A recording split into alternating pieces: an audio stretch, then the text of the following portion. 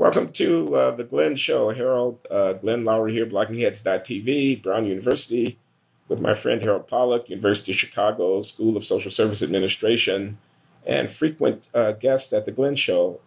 So, Harold, in the world of public health, we're going to talk public health, we're going to talk politics, we're going to talk moral sanction and memory and religion.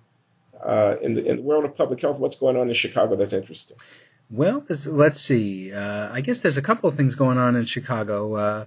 Our crime rate is down, but it's not down as much as we had hoped. And there's a lot of conversation about it. And we continue to see these tremendous disparities across neighborhoods in Chicago in violence rates that are concerning and that make violence, actually a very rare phenomenon in much of the city, and yet we have very high homicide rates comparatively in the south and west sides of the city.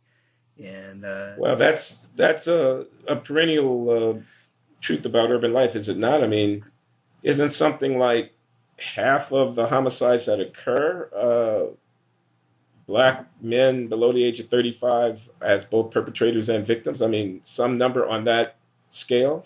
Yeah. You might know the aggregate statistics, but I'm talking about nationally. I'm talking about murder rates. No, it's quite disproportionate, and it's certainly true in Chicago. The homicide rates among non-Hispanic whites are extremely low, and the homicide rates among Latinos are also pretty low. And so it is, it is significant to a significant extent, concentrated among young African American men, and of course the gun issue is a big part of that too. That it is really hard to deal with that problem with the ready availability of handguns to the to the extent that they're available when you can. And, we're working on ways to try to seal that off, but. Those are the perennial issues are there. Yeah. Do you really think that? Perhaps I shouldn't put it that way.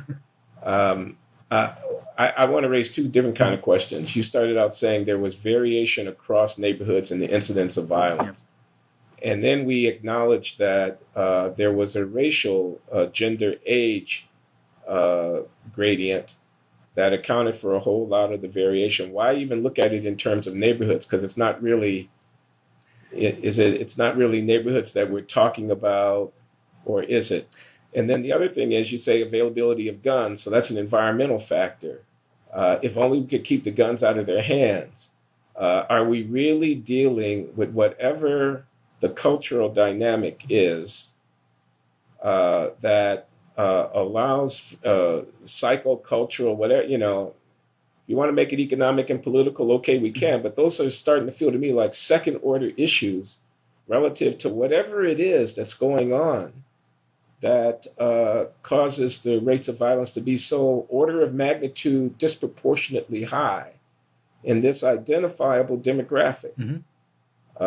Okay, so you see the question that I'm raising. Let's not dodge the issue. Black men under the age of 35 are killing each other. And that's not the NRA's fault. No, it's not the NRA's fault. On the other hand, if you compare American cities to many Canadian and European cities, what you find is similar rates of interpersonal violence on everything that doesn't involve guns. So, I mean, it really is true that the guns are a distinctive moderating thing that's going on here. That, the guns are not the only issue. But I can tell you that there are many, I've looked at case reports of many, many homicides where you have, conflict between young people that just would not have led to a death if somebody wasn't carrying a gun. And, we really do have, the guns really are a significant, distinct issue. They're not okay, but so it's not the only issue. Those guns are out there. Mm-hmm. But those guns are out there. Mm-hmm. I mean, this is not supposed to be about guns, but I really do think this point is important. And if I'm wrong, I need to be corrected. How the hell are you going to get hundreds of millions of firearms that are in private hands out of them? And as long as they're there, how the hell are you going to inhibit people who want to get their hands on them from getting them. Well, And there is both a constitutional provision and a very powerful lobby concerned about the extent to which whatever it is that you might do might infringe upon their liberties, are we not fiddling while Rome burns to the extent that we worry about keeping guns out of the hands of gangbangers who are determined to do violence to one another? Well, it's a complicated thing because it's true there's a lot of guns out there, and that might lead us to be very pessimistic. On the other hand, we have a lot of evidence that a lot of criminals have difficulty actually getting access to guns, and that many of the crimes that are committed with guns are committed by people who don't have a legal right to have one, even by the NRA's preferred legal framework, and that there's a lot we can do to interfere with that thin market for guns that may be effective. So we've been talking to people in jails who are gun offenders to try to understand not only where they get their guns, but why are they carrying their guns around in situations when violence might occur. Because if someone has a gun, especially if a 19-year-old guy and he's got a gun, but he keeps it hidden behind grandma's house because he's afraid that he's going to get caught with it. And then he gets into it on the street because some guy is looking at his girlfriend. Well, he doesn't have that gun in his waistband to pull out and shoot that other guy. And, there's a lot that you can do to... Well, sure. I mean, you can have magnetometers on police officers. Mm-hmm. You could probably even devise a mechanism that would allow them at some distance to determine whether or not a person had a heavy metal object on their person by scanning them. And then you might be able to reduce the number of guns around the street. Maybe this is worth doing. I don't know. Maybe the imposition on liberty associated with that would be over the line. I don't know. But I still want an answer to my question. What the heck is going on with these guys? Yeah. This is aberrant. This endangers everybody, or does it? Certainly it generates a perception of unsettling unsafety. Yeah, no, well, there's... And, to get technocratic about it when, in fact, we've got such a aberrant and deeply disturbing pattern of behavior being manifest in our society. I mean, who gets held accountable for that? There got to be enough failures to go around. It can't just be policy is wrong. Well, I think there's, if you name your suspect, it's a little bit like the murder on the Orient Express, where there's a ton of suspects and they're all guilty. I think that really, pretty much anything that someone identifies as a potential issue plays some role. A culture of violence plays some role. Lack of opportunity plays a big role. Family issues play a big role. I mean, I must say what I'm focused on is much more, what are the interventions that we can do that would be helpful? And we know that summer youth employment can be helpful. My colleague Sarah Heller was the principal investigator on a study that I was involved in that showed that you could reduce arrests for violent offenses if you gave young people jobs over the summer with some help to do well in those jobs. We know that mentoring programs can be effective. There's a number of things that can be helpful. And I think that it's actually the right way to think about this problem is not to fight about, which ultimate cause is really the true cause, but to say, what do we know how to do that can be helpful? I do think that we tend to hold local policymakers overly accountable for these problems, and that we've had national policy failures that make themselves felt in the neighborhoods of the south side of Chicago, where you have the foreclosure crisis, where you have incredibly high rates of unemployment, and so on, and we really have to deal with this as a nation, and we have a national policy failure on guns too. So I would say let's focus on in a methodical way on what seems to be helpful, rather than to try to get in. I think the sort of culture war type debates that we were in, didn't lead us to effective policies. Well, but I don't think that's what I'm suggesting. I agree with that, and I take it that the cities have their problems. I mean, and it's certainly not Rahm Emanuel's fault, for example, that there's a lot of killings in Chicago, in the South Side and the West Side.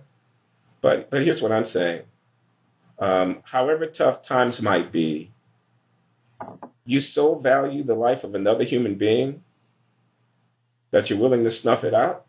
I mean, and that behavior is manifest with a frequency in some quarters of our society that are highly specific and identifiable to a vastly greater extent than elsewhere.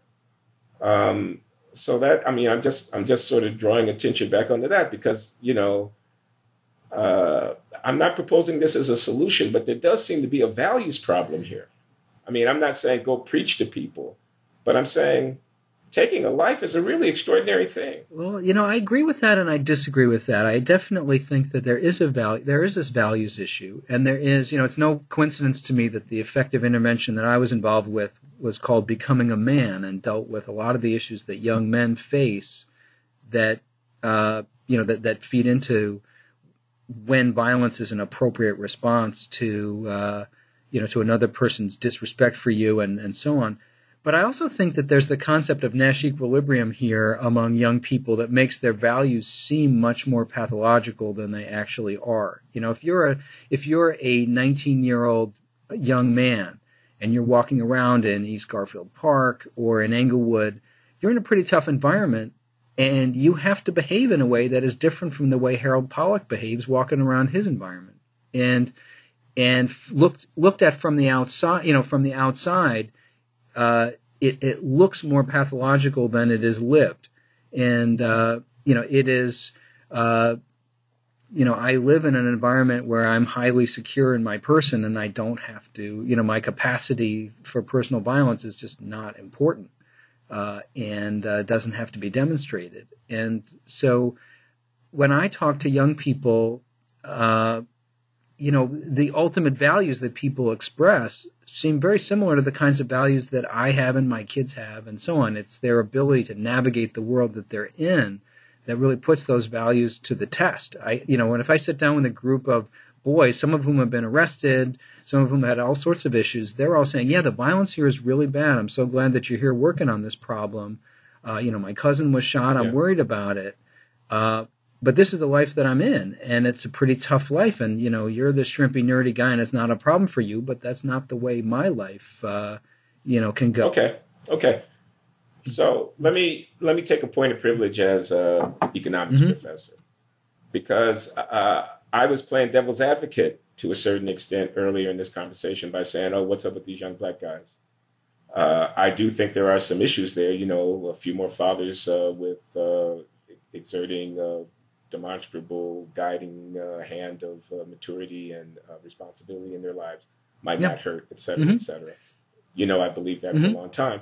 But I think you're making a really fundamental point. And I want to underscore it. And I say point of privilege as an economics professor because I see the model. I see exactly how this works.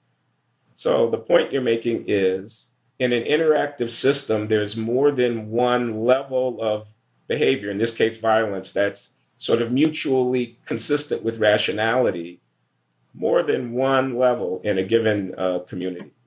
It could be a low level of, the use of violence against other people. And given that it's a low level, that is an environment in which most people would be prepared to restrain from violence, or it may be a high level.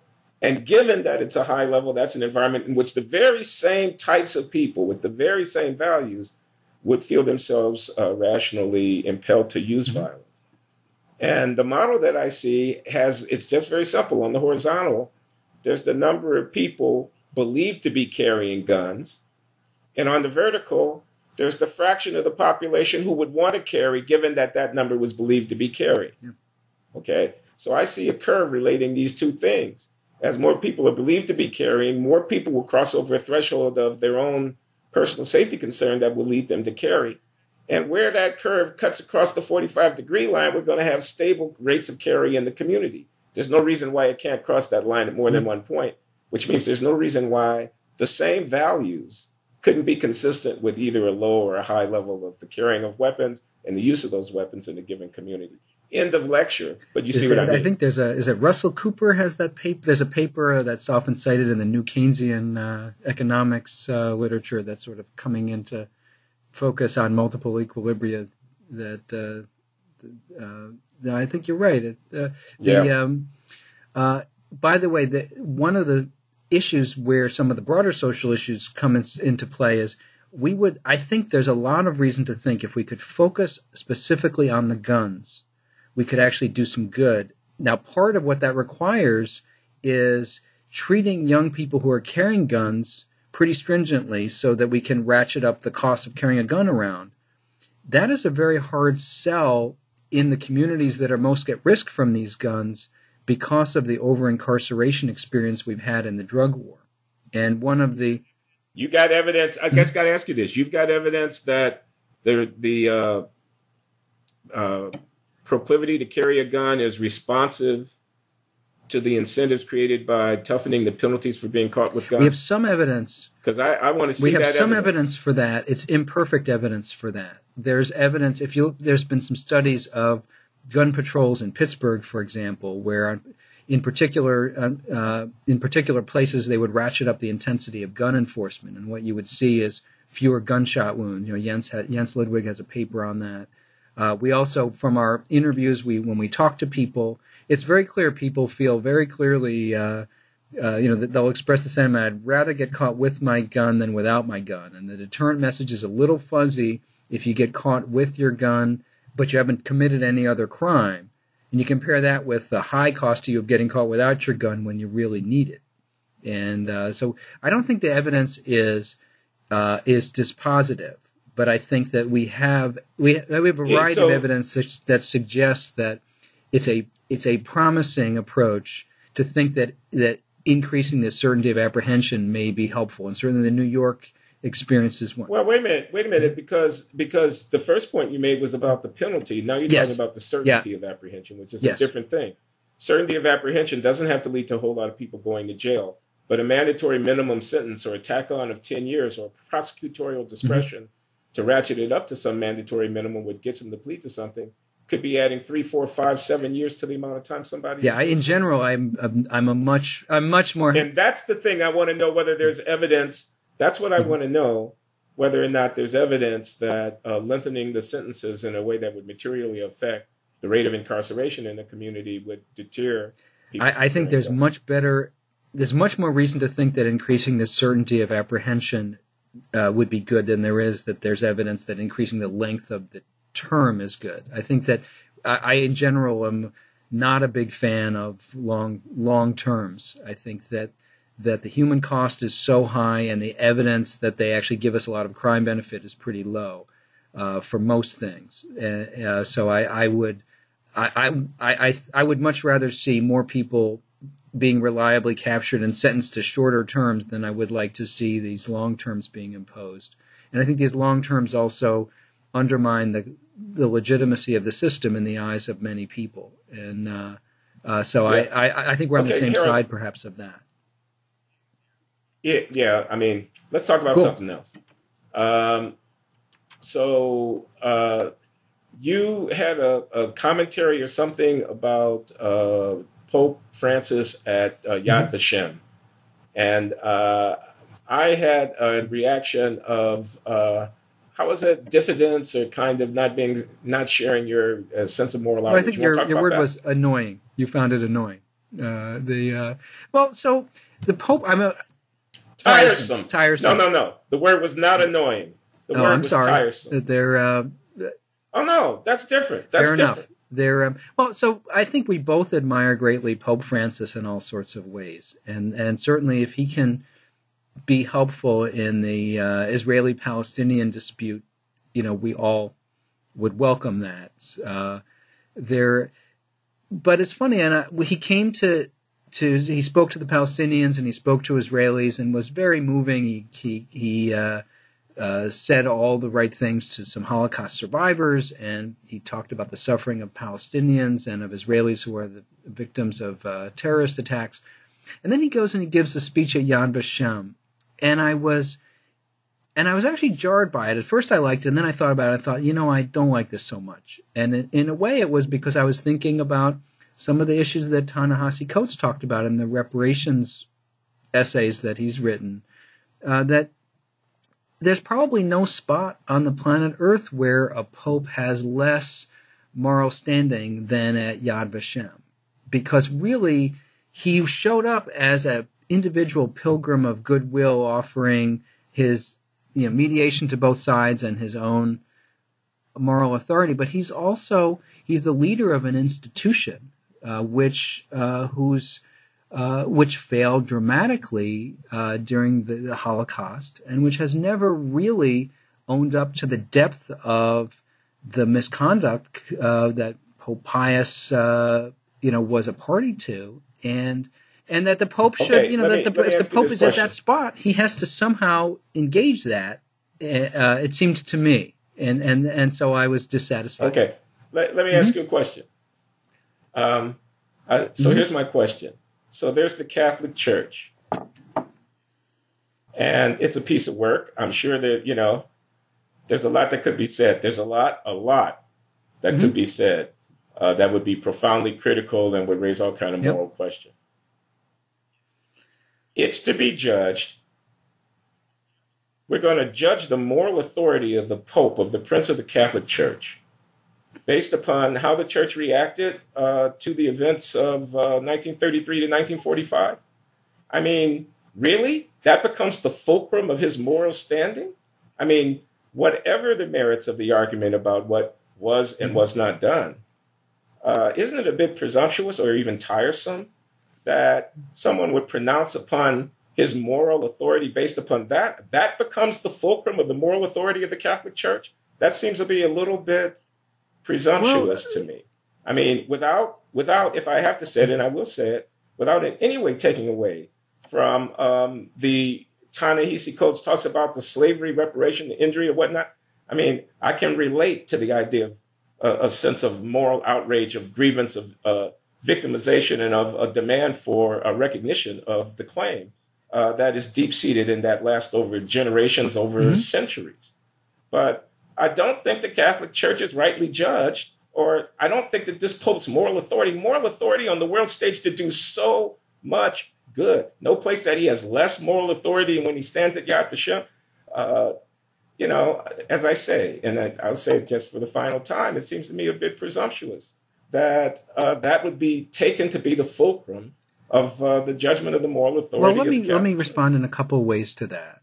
One is that he's in the process of there's a process of sainthood going on for Pope Pius XII.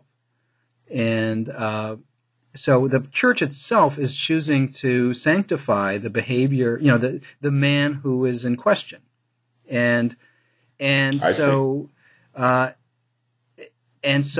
issue number one is that they have themselves identified with this. And the second is that in some ways the church's behavior in the Holocaust is really a stalking horse for some of the big issues within the church about the reforms of Vatican II, and to the extent that we as a religion, as an institution, can frankly and transparently address our own shortcomings.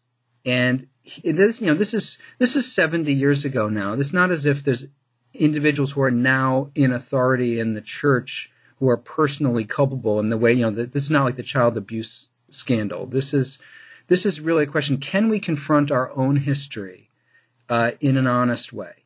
And actually, I'm a huge fan of Vatican II. I think it is. I wish that I think it's a remarkable act of self-reflection and reform. It is, so there's a lot that's at stake here. And I do think that, if you're standing at Yad Vashem, it does, a third of the Jews in the world were murdered, in the living memory of a hell of a lot of people.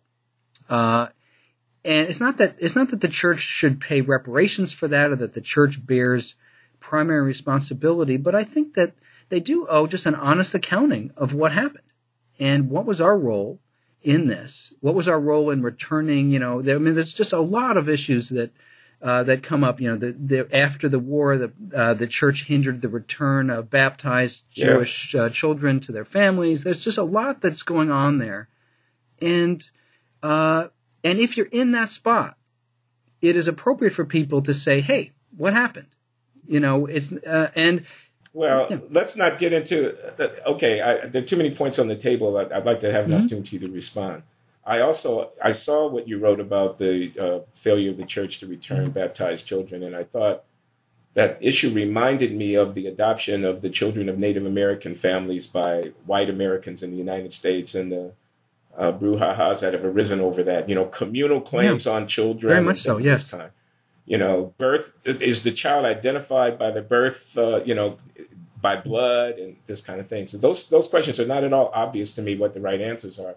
Certainly not so obvious that one has a right to moral condemnation of another for having a different point of view about it. But I wanted to make a different point. You say there's no place where the Pope of the Catholic Church has less authority than Yad Vashem, given the way the Church behaved during the war, during the Holocaust. I should say, by the way, that the many people in the Church behaved quite heroically, and it's really, I can't make a blanket statement about millions and millions of people and many, many religious figures, but the Pope and there's an aspect that needs to be, so I just need to put that caveat there. I'm sorry, go ahead. No problem. I'm not going to forget what I was trying to say, which was that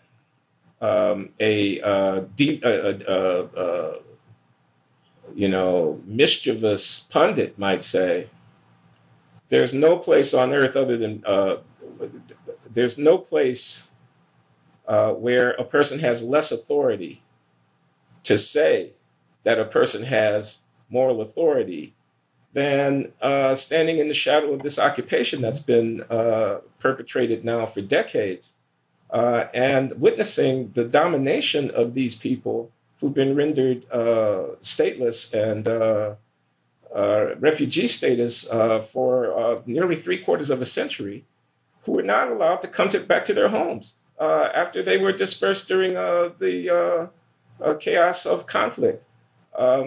No place where a person has less authority to wax about the moral authority of somebody than in the shadow of that occupation. Well, I guess I would say that, my neighbor up the street in Rochester who was hidden in his house, he's no more responsible for the mistreatment of the Palestinians than his plight, then it's appropriate to cite his plight as a way to justify the mistreatment of Palestinians. I think that those issues are really quite separate. And in fact, I think the fact that you found it tiresome in part is a reaction to the use of the Holocaust as a rhetorical and political device over a long period of time, in the context of the Arab-Israeli conflict, these are really quite separate issues. And I don't think they're separate, though, Harold.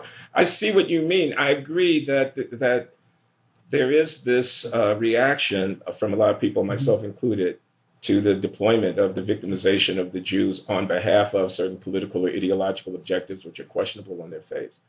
I agree with that. But I don't see how you can say that. I certainly, and moreover, give me my caveat, I wouldn't say that the person who had to hide to keep from being shipped in a freight car to an industrial death camp and managed to survive, although his entire family may have gotten wiped out, needs to have his claim on our attention qualified by whatever it is that his co-religionists might or might not be doing in the occupied territories. Mm-hmm. No. His right to my attention is every bit as compelling regardless. Mm-hmm. I would agree to that. But when Benjamin Netanyahu says that this or that cannot be allowed to happen, I don't know whether it has to do with Iran, whether it has to do with Hamas, whether it has to do with the Hezbollah or whatever, because we're not going to allow another Holocaust to be perpetrated. When he says that the ingathering of the Jewish people in the Jewish state is a necessity and an opposition to the prerogatives of that state is in effect a kind of visitation of some second Holocaust upon the Jewish people. How can I not equate those things? I don't think that we have to accept Netanyahu's framing of that. And I mean, we can have a separate conversation about the Arab-Israeli conflict, but I think that I think it's important to keep those issues separate, and that I don't think that it's appropriate. I think the Holocaust is a terrible framing to think about. The apocalyptic nature of the Holocaust is as a political symbol can easily lead people to the rejection of negotiation with their adversaries and to a sort of Manichaean view of contemporary politics and power diplomacy, and I certainly would reject that.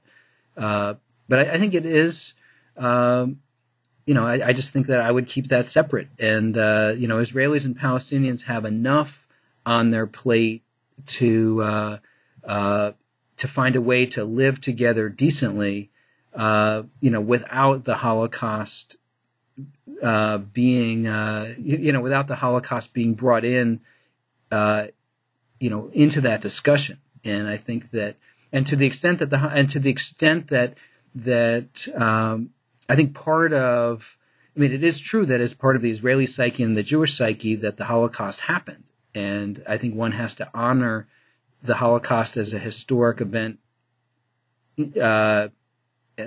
and to appreciate why Israelis and Jews around the world are so scarred by it. But I think that we need to, I would love to see the Holocaust removed from contemporary political disputes as much as possible, and just, Well, so here's the thing.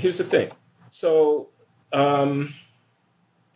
but for the Holocaust and the memory of it, the legitimacy of the Zionist claim, the as it were, right of the state of Israel to exist. I'm not questioning that right. But you hear what I'm saying. I'm saying there was a transformation. The international community, the global powers, it all had to come to be understood to be legitimate. That claim is, it seems to me, fundamentally rooted in the victimization of Jewish people by the Nazis and so forth in that period. Otherwise, the ethnocentrism, I've got a nation state defined in terms of race, basically, and whatnot, and the need to maintain a Jewish majority in the state. These are all just taken as political claims on their face, extraordinary. It's only the historical specificity of the victimization of Jewish people that makes those claims tenable, it seems to me. And the behavior of the state of Israel in the post-1967 period has come very close to, it seems to me, squandering that moral capital, or at least placing it in grave jeopardy. Well, excuse me for the rant, Israel is an expression of, it includes Jewish nationalism and the aspiration for a Jewish nation state, on the land of Israel. It's, I think that it is, I think its legitimacy, it exists as a country. It is, we can, we can have a whole discussion about whether France or Belgium or Israel or many other places should exist. It's there. It's appropriate to judge Israel's treatment of, its non-Jewish minority and of Palestinians by standards of human rights. And, it is, I just want to make clear, Harold, I'm not questioning whether or not Israel has a right to exist. I'm saying that from, 1920 or whenever, that's not the beginning of Zionism, but it's very early on, to the day that we stand, that it has come to exist. Through whatever processes of legitimation had to occur, had a great deal to do with the victimization of yes. people. Yeah, no, it certainly did. That's what I'm saying. It's a historic fact. That is true. Yes, indeed it does. Yes, indeed it does exist. Yes, indeed it does exist. It has come to exist. But I also say that the legitimacy of the ongoing project is still in question. The delegitimization of South African apartheid unfolded over a period of time. There was a time where it was not as illegitimate as it came to be seen. And all of the churning that's going on in the United Nations General Assembly, the Presbyterian Church, the far left wing of this or that European party, and so on, and on college campuses all over the place, there's an open argument ongoing about legitimacy of the occupation, legitimacy of the policies, etc. And so it's not as if that conversation is over. It's not trying to wipe Israel off the map to observe that that's a conversation that's sure. And I think Israel has to reckon with that. And but I just think that is what matters for that is, how are they behaving towards towards the Palestinians, and what realistic prospects are there for Israelis and Palestinians to negotiate a just a just settlement of their claims. And I don't know that I have any. I don't know that I have any much. Maybe we should move on because I just don't know that I have. Okay. Let's move on. What's next on our list? So I've retired from the presidential politics game. I don't know if that's. Oh yeah, I was interested in that. Also, Tell us as about you know, since late 2007, I was involved in a very passionate and energetic way in the Obama campaign, and I gave thousands of dollars to the campaign. I knocked on hundreds and hundreds of doors, made lots and lots of phone calls, did all sorts of things, and identified myself with a candidate who then became president, etc. And it was great. I was happy I did that, although it brought pluses and minuses to me in all sorts of ways. I'm done with that. I'm not going to pick a candidate in 2016, and I'm going to try not to get sucked into the presidential primaries at all. And I've decided that my energies are much better spent not identifying with a candidate. And I don't know how you approach these things, but okay. But well, I didn't do what you did in 2007. I didn't get on a bandwagon. I did give some money to President Obama's campaign during the primary season, but because a friend asked me to, and it seemed a reasonable thing to do. But I didn't, get swept up with the prospect. So I'm not like you. I'm not a joiner of political campaigns. I didn't knock on any doors. I'm not, fretting about all of that stuff. I'm a little bit more removed from it, but I think I will follow the election. I'm just wondering what happened. Mm-hmm. I guess you invite us to ask this as you tell us that you're not doing what you had been doing. What happened to change your disposition? Well, one thing is, when you watch President Obama's struggles, it's really not all about who's president. I have three issues that I care a lot about. I care a lot about making sure that everyone gets health insurance, which is really states accepting, the Medicaid expansion and health reform. I care about resisting efforts to hinder low-income and minority people from voting. I care a lot about disability issues and making sure that there's adequate social provision for people who live with disabilities. And pretty much any Democrat who's president is going to be pretty good about those in terms of my own personal lights. And I think we need to take a page from the book of the Tea Party, actually, and say, the really important action is in Congress, it's in state and local politics, it's in the boring stuff that progressives actually suck at. We get very excited about who's going to be president, and we all turn out for the presidential election. And what's really what's really important is the actual blocking and tackling at the grassroots level that's not about presidential politics. And I think the Moral Mondays movement is really inspiring, and they can probably use my help more than Hillary Clinton can at this point. So that's one reason why I'm retiring from that. Okay. Yes, please. May I respond? You have other reasons. I'd love to hear them, but I'm responding now to your reason of, well, maybe it's working in other venues is more influential because the president can't get that much done, given what it's been, the way in which Obama has been hamstrung.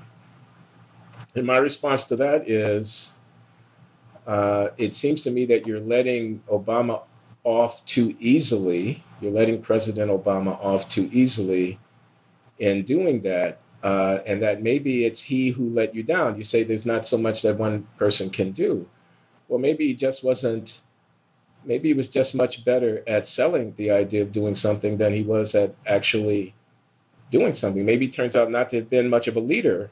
I mean, I know that you're very profoundly moved by the accomplishment of the healthcare law as being of the historic expansion of the safety net. And I see the possibility for that as that law seems to be working.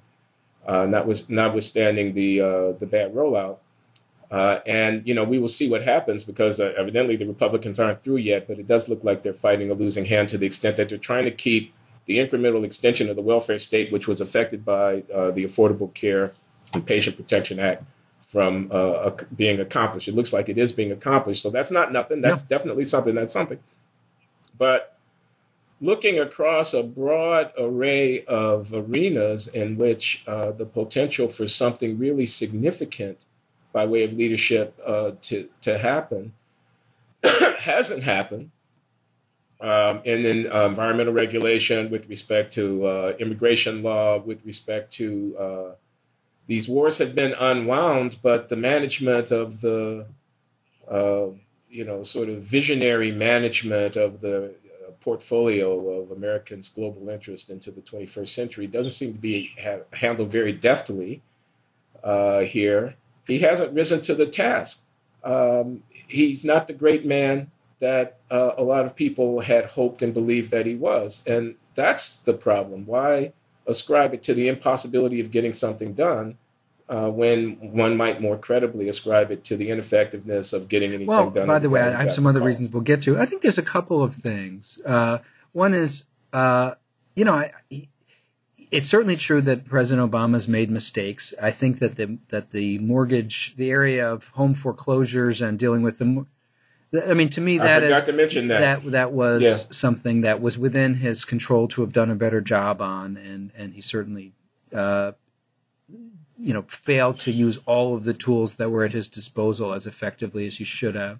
But most of the issues that I care a lot about, and you mentioned immigration, you mentioned environment, a lot of those are things where what's really needed is for grassroots and congressional politics to both create the opportunity and also to create the pressure and the demand to do these things. So, is Obama perfect? No. I think especially in some of the management functions of the executive branch, he there's certainly things he could have done better. On the other hand, he's run a pretty scandal-free administration. He passed the healthcare law. A lot of people would disagree with that. But they're wrong. I mean, I think that it's been run at a level, I think the level of sort of personal integrity of himself and so on, given that he's been subject to proctological probing by a Republican opposition machine, he's done pretty well. No question about that. He's imperfect, but I think he's basically, is he Abraham Lincoln? No. But he's been pretty good. And I think that he's just not the issue.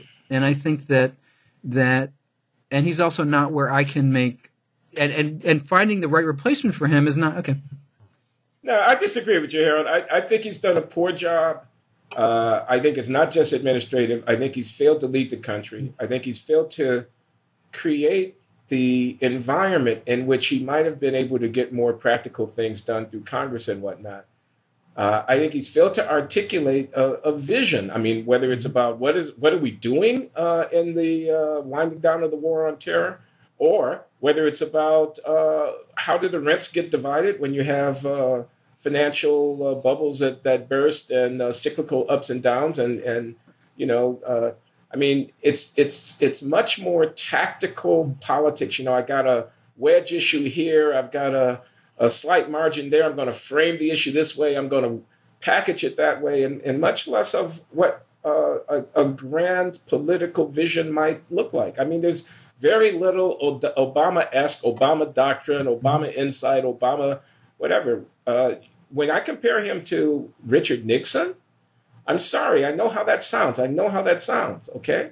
But, I mean, there was a visionary exerciser of the executive powers. I know how it sounds, but I'm just saying maybe he wasn't really ready for the job. Maybe it was a presumption.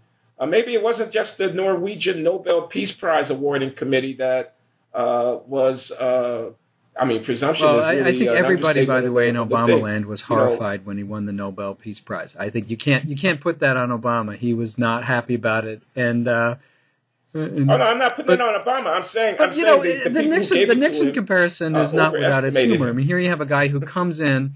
First of all, he commits criminal acts and gets kicked out of office. He also his management of the war in Southeast Asia leaves tens of thousands of Americans dead, and results ultimately in the government of North Vietnam conquering South Vietnam.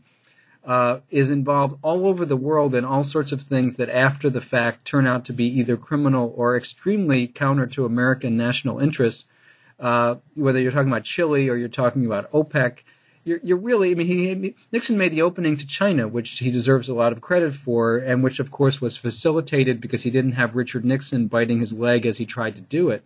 But, Obama's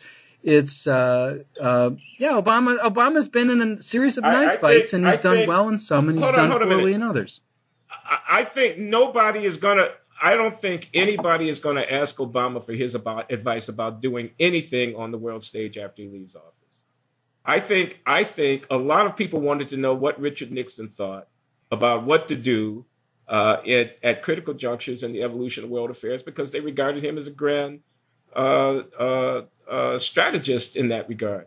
And I don't think anybody's going to think that about Barack Hussein Obama. By and large, if you look at many of the things that Nixon was involved in, I think he deserves credit for restraint in some key areas and for opening up with China. And I'm not a foreign policy expert. But I'm making a very narrow point. Excuse me, Harold. I just want to be clear. I'm making a very narrow point. I'm obviously not endorsing Richard Nixon as the president of the United States. Mm-hmm. I'm saying it's one thing to have the kind of acumen about the strategizing of international affairs to be able to handle an Arab Spring when it comes along. And it's another thing not to have it. And I'm saying, in my judgment, based upon what it is that I know about the history, Richard Nixon at least was in the club of people who might have had it, and Barack Obama is not. I don't know. I guess I don't know what is possible right now in an era of declining American influence, in an era of profoundly complicated problems. I do think that it is hard to be happy when I look at a situation like what's happening in Syria. But I also think that it is a bad moment to be at the helm of American foreign policy, and it is particularly coming in and having to wind down two extremely unsuccessful wars. It's actually kind of tragic the way when we look at what's happening in Iraq now. I think you'll have to talk to someone who's much more expert than I am. It's a tough moment. I mean, it's a moment of the rise of China. It's a moment of trying to somehow extricate ourselves from. I think the Iraq War has turned out to be a world historic blunder that has damaged American credibility in every possible way. And that just let loose a set of forces that no one quite knows, what to do with, and it's. I agree with that. So it's and then you have the Arab-Israeli conflict, which I think we are, I'm very pessimistic about that as well. But let me shift over to something just in myself, just since the world really revolves around me. Let's make this the last thing. I got it. Excuse me, Harold. I'm going to have to terminate the conversation in a few minutes because I have another appointment. So go ahead. I do find it very liberating not to be involved with any particular candidate. And I was thinking, go ahead. Okay, I want to say something. Yeah. Okay. So then I'll get the last word. Hillary Rodham Clinton. Okay, so now people who follow blogging heads know that 6.5 years ago, I was a supporter of Hillary Rodham Clinton. No, yes. Okay. No, not quite 6.5 years ago. Yeah, 6 years ago or so. And in the primary campaign, she lost out to Barack Obama. So now she's on the docket, maybe to be, in the hunt again for the presidency. The idea that a woman would be elected president of the United States, that's one woman. Yep. She's not the only one. But were she to become a candidate, she would have a chance of being elected, a good chance. Is very exciting to me. That's something that I could get excited about. That's enough to get me out of my chair. So there you go. I might even knock on the door. I hope that I would wish her well, but I feel very liberated by not having to. There was just something in the paper about Bill Clinton has earned $104 million giving speeches. And I was reading that. Yeah, I and, saw that. I mean, it's obviously unseemly. Yeah. It's not the worst thing in the world, but it's obviously unseemly. And I was thinking, if I were reading that about Barack Obama 6 years ago, I would have been reading that, or if I were reading that about Hillary Clinton 6 years ago, I would be reading it unavoidably from a sort of tactical lens and thinking about, where does this, how do I respond to this as a piece of political work? And I just find it very liberating not to have to, I don't have to set aside a piece of my cerebrum for that. I'm happy for you, Harold. I'm happy. I'm sorry to have to cut you short, but we gotta go. We covered a lot of ground, Harold. I'm going to get hate mail, I know it, but it won't be from you. Bye-bye.